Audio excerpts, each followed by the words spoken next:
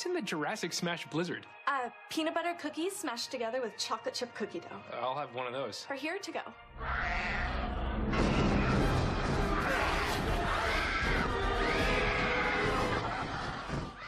For here's good. The DQ Jurassic Smash Blizzard, an adventure in every bite. This is fan food, not fast food. Hey guys, Raptor Squad member JP Carnotaur here, and today we're going to be taking a look at these. These are the exclusive Jurassic World Dairy Queen cups that come with your Dairy Queen Blizzard, and there are 6 different cup variations and different sizes that you can get for each cup. All of these are really great. I love them, and they're really cool to have in your collection. And today we're going to be going over each one of the cups and showing what they have to include. So let's begin. So the first cups that we have here are the Mosasaurus ones, and this was used as a poster for Jurassic World. I'm sure if you guys are hardcore fans like us, you'll already know that. You'll see that it has the DQ logo on the side there. There's a little boy staring in at the Mosasaurus tank. You can see like a little chart that explains what the animal is. And then we have this huge picture of the Mosasaurus swimming after a great white shark. And then it has Jurassic World and some writing at the bottom. So this is really cool, and this is considered a medium size cup. So you can get them in either large or medium. Next up, we have the Raptor Squad cups. You can see that I have one in medium and large, and that's really cool that I have both because they're really detailed looking cups. You'll see on the side, just like the Mosasaur, it has the Dairy Queen logo. Then you see blue in the front, either Echo or Charlie in the back, Owen on his motorcycle, Delta, and then either Echo or Charlie. I think that might be Echo because it seems more of a brown color. And this is really cool. Same thing on this size cup, just a little bit more detailed. Very nice. You can also see it has the Jurassic World logo down there and some trademark and copyright stuff. Next we have the Apatosaurus and the Gyrosphere cup.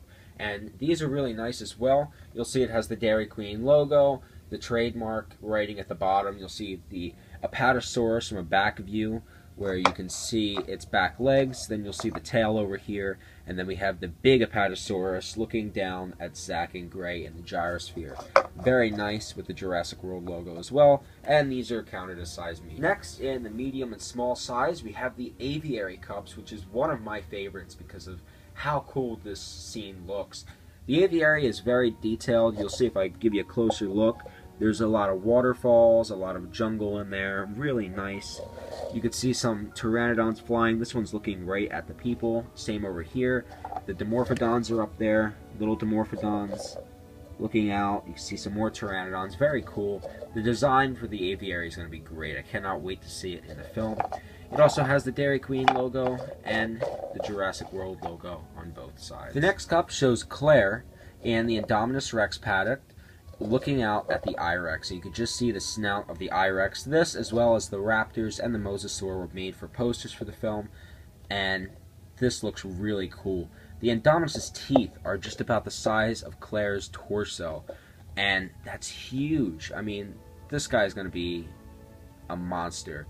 Bigger than the Tyrannosaurus Rex. You also see some cameras in the back showing the I-Rex paddock, which is really cool. They added that detail. I'll try to show you guys better.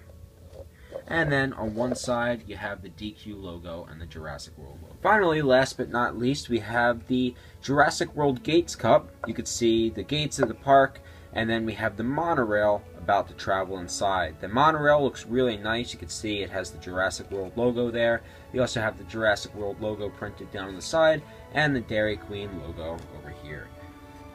This is kind of the worst cup out of all of them. It's the more boring one because it doesn't feature any dinosaurs. I would have preferred if they maybe did a T-Rex cup or a Gallimimus cup, but you know, it's still a piece of the collection. It's still cool to have. Here's the question I'm sure a lot of you are asking right now is, how did I get these cups?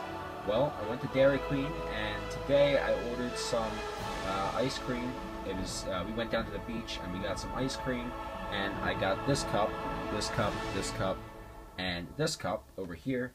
And another day I went to Dairy Queen and asked if they sold them. They were 50 cents a piece, and I managed to get these 3 in the back, as well as this cup, or this cup back here, this cup. I mean, they're really cheap. They're definitely, if you live near a Dairy Queen, or if you're able to get your hands on them, definitely do it, because they will probably be rare since they're exclusives, And at the same time, it's just like the McDonald's cups from Jurassic Park back in '93. So it's really cool to have these in your collection. So guys, here was today's look at the Jurassic World exclusive Dairy Queen cups. I have to say, out of all of them, I love the aviary one the best, with the Mosasaur and the Raptors following very close after that.